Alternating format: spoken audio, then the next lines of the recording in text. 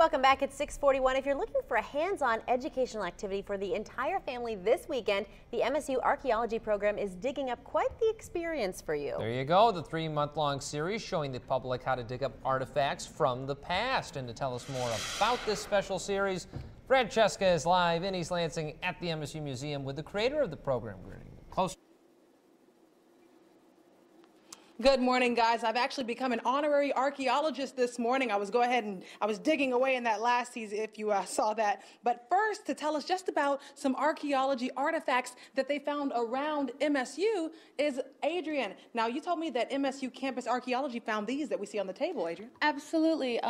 These are all excavated from campus. These, for example, are artifacts from the very first dorm on campus that are about 150 years old. Now tell them what you're holding, because that creeped me out.